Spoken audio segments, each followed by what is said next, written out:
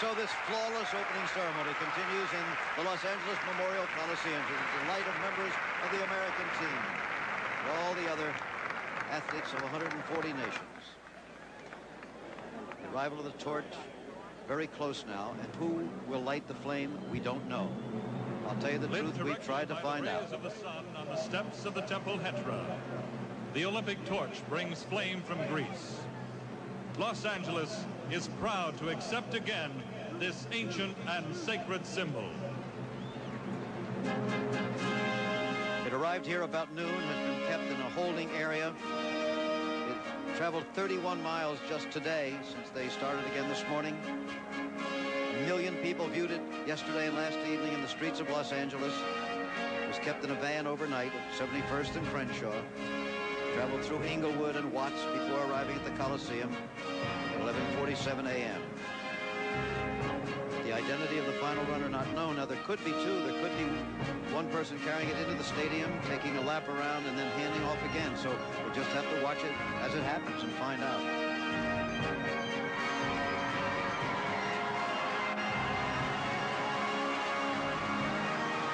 Is that?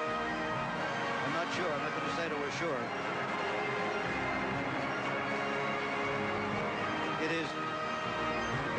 It looks like Gina Hemphill, the granddaughter of Jesse Owens. Now, she was originally supposed to be one of the people carrying the flag, and she did not. It is Gina Hemphill, granddaughter of the great Jesse Owens, hero of the 1936 Olympics in Berlin. But will she light the flame? We're not sure yet. She could hand off again.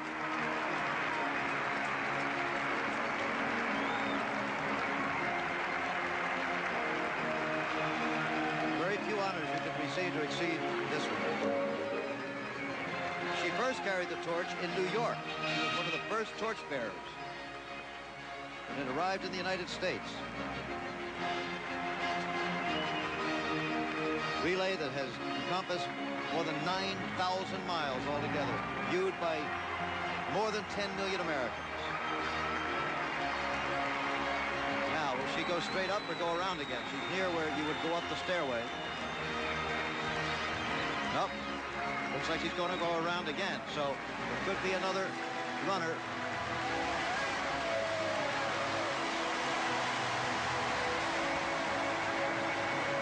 The cheers from each section, the standing ovation.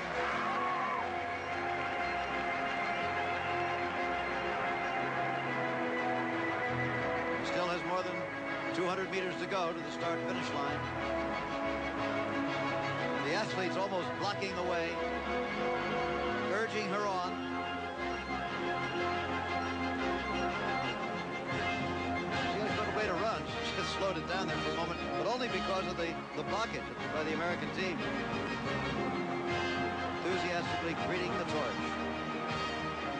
The torch relay originated only in 1936 at the Berlin Games, although a flame burned at the ancient games in Greece.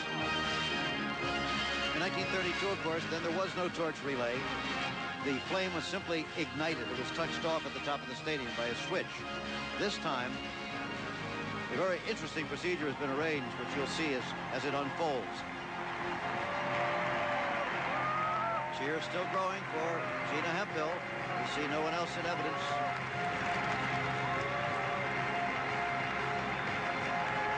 Wait. Yes, there is another man. A man waiting for the relay. One of the great Olympic champions of all time, the decathlon champion in 1960 in Rome in his great battle with C.K. Young, Rafer Johnson. And he will light the Olympic flame. A young man who spent a year of his youth living in a railroad boxcar with his family. Grew to be the friend of presidents after winning the Olympic decathlon. At the Rome Games, he was the first black American to carry the flag in the opening ceremony. Now the flame. He's a great friend, of course, of Robert Kennedy. He was with him when the terrible thing happened. He'll climb 99 steps now. But the last 25 steps you see rising before you. It's a hydraulic system lifting those stairs to a point where he'll be able to continue on up.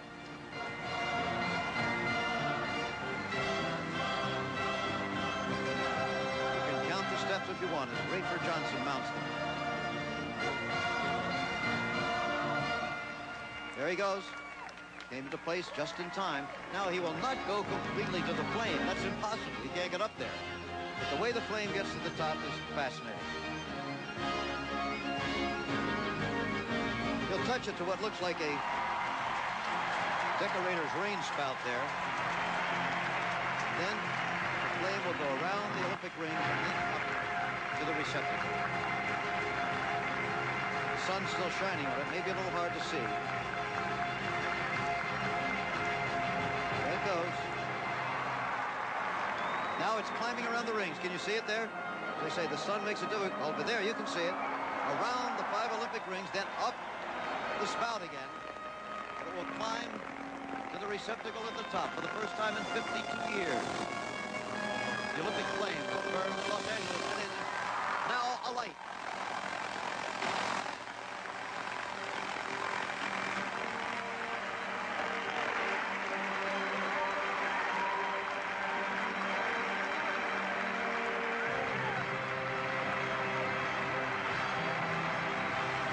Now the first black ever to light the Olympic flame.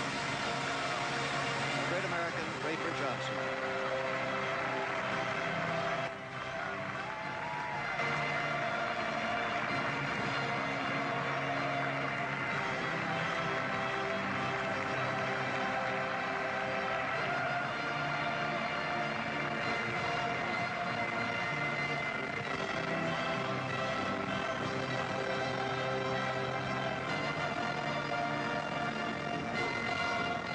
Special music called The Olympian, composed by Philip Glass.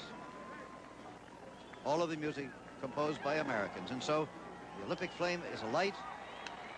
Will the athletes please take is their not yet positions over. behind The their oath's blockers coming up there, next. and please clear the podium. The opening ceremony continues in Los Angeles.